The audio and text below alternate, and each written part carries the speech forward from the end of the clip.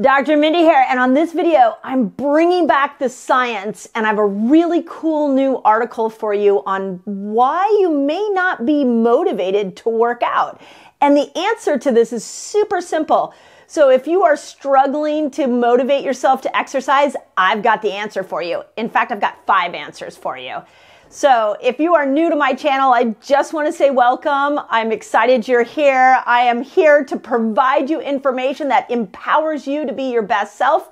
I'm on a mission to change chronic disease for the world, so I'm super excited you're here. Just hit the subscribe button and the notification bell, and let's dive into this study. Pioneer in the fast. Do a long fast one day, your blood sugar going up and down. We're in it together. Okay, so it's in Nature magazine publication, which is a huge research magazine with very well-respected articles. So this one comes, even though it's a mouse study, it comes through a channel with a lot of eyeballs on it and a lot of respect. So here's what I want you to know is that what this study found, and it just recently came out, by the way, so it's a fresh study, and what they found is that when we go out and work out, that our performance and our enjoyment of that workout relies on one thing, and it is a microbial pathway in our gut that gets stimulated when we are exercising. So let me talk this through for you for a moment, and then I'm going to show you 5 things you can do.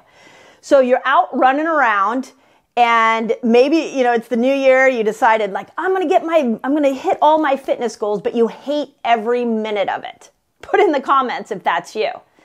So what it could be is depletion of this microbe that stimulates performance and stimulates dopamine.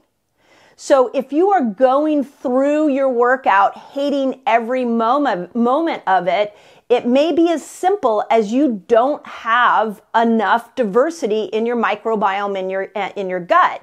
And if we bring that diversity back, if we bring the health back of your gut, what this article says is that you're going to not only improve performance more, but you're also going to get a better dopamine high from your workouts. Really cool, right? So you're doing the same activity that you hate right now, but instead you're going to enjoy it just by repopulating your gut. Super cool. So let me give you 5 things you can do to start to work on repopulating your gut, especially if you're in this new time of the new year and you're like, I really want to hit my health goals, but I hate working out. I want you to try these 5 things. Okay, ready?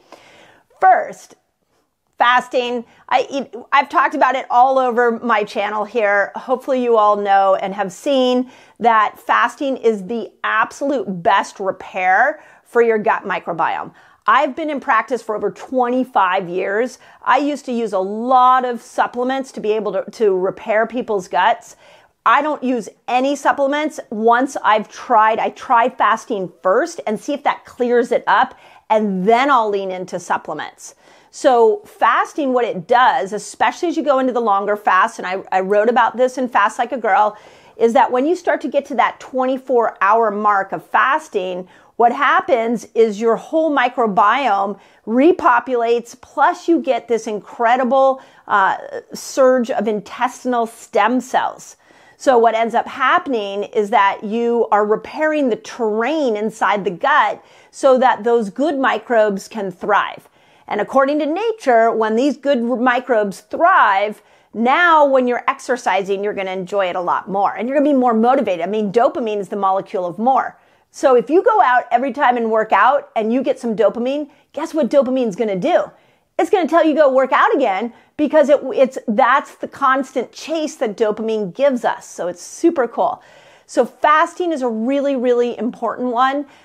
In Fast Like a Girl, I talk about 24 hours being a magical marker for repairing your gut and getting these intestinal stem cells. So I would say make sure that you're throwing a 24-hour fast in at least once a week. If you're new to fasting, work on training yourself to get to that point. Maybe you throw it in once a month. In Fast Like a Girl, I do have a whole pre-reset, a 2-week reset that you can do to prepare yourself for any length fast. So if you're new to fasting, go check that book out. But the first thing is fast.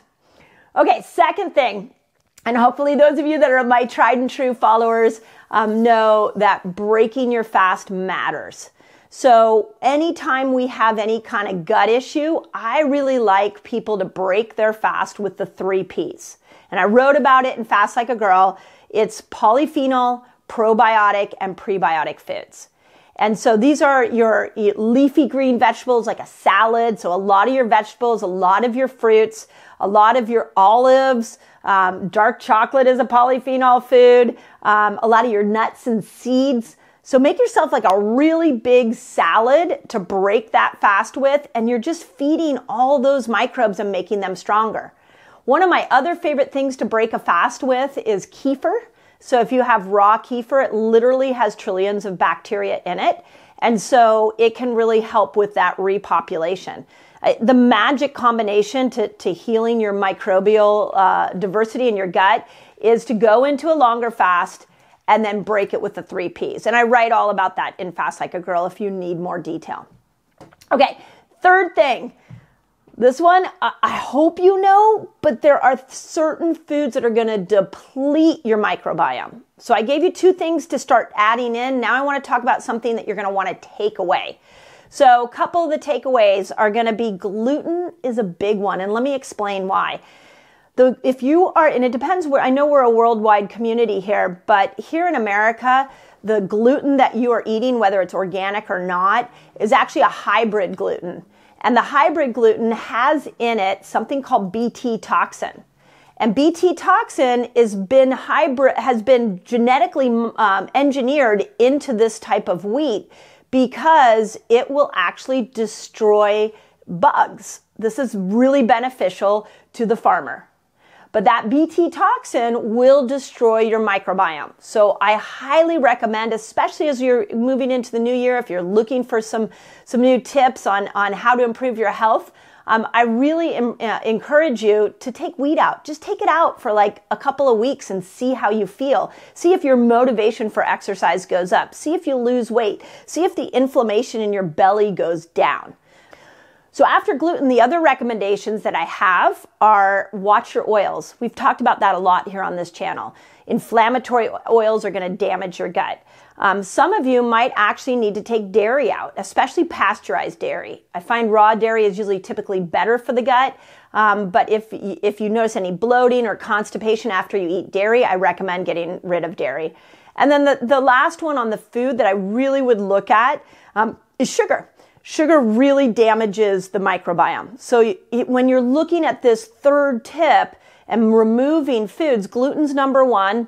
Then I would look at your oils. That would be the second thing. Then I would look at, for this specific thing, I would look at pasteurized dairy, and then I would look at sugar. If you pull all 4 of those out, you're really making a great step in to repairing your gut. And then if you match that with fasting and with breaking your fast, with the 3 Ps, I mean, now we're building momentum. And one of my favorite statements is you don't need motivation, you need momentum. So when we look at studies like this around what it takes to build up the motivation for exercise, we're really looking for momentum while we repair the gut so that you can enjoy your exercise even more.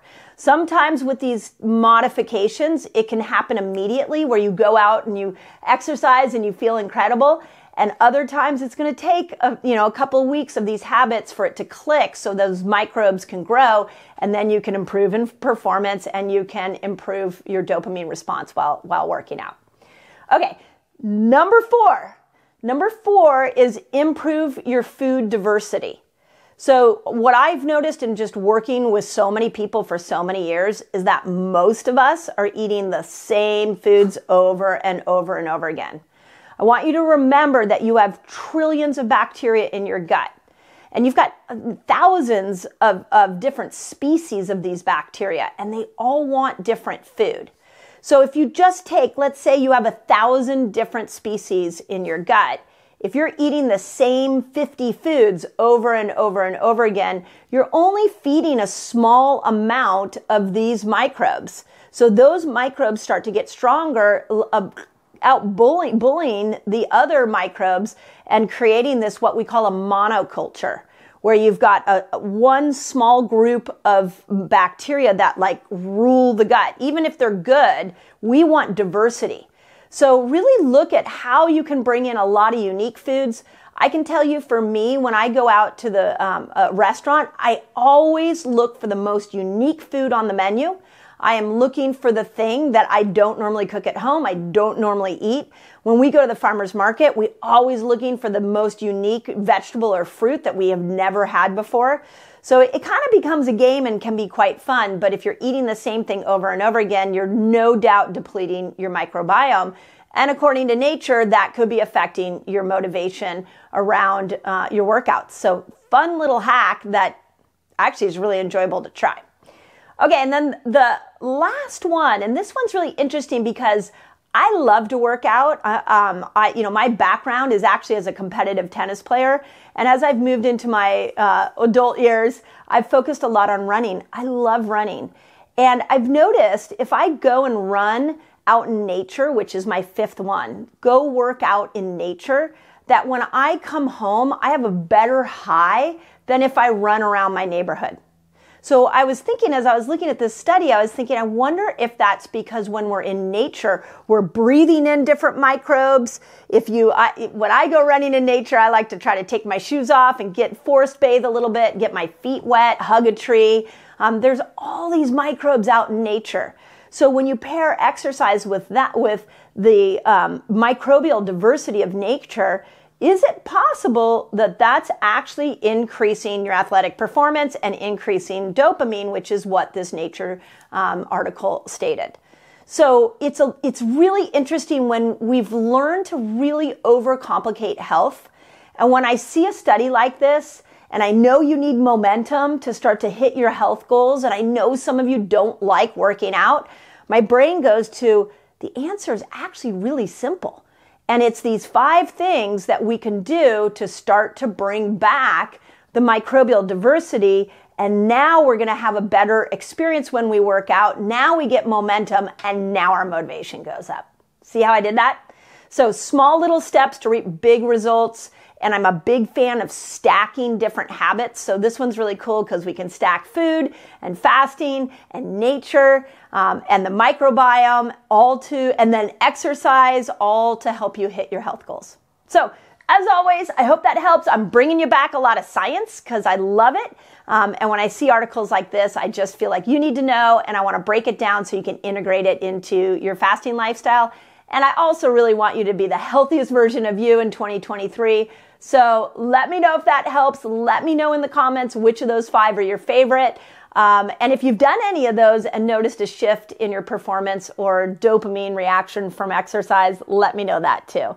I always love your comments. So as always, I hope that helps. Okay, if you've made it this far in the video, it's a sign. You definitely need to subscribe. And if you want to learn more, if you love that video and you want to dive into more of the information I have on this channel, go to this video.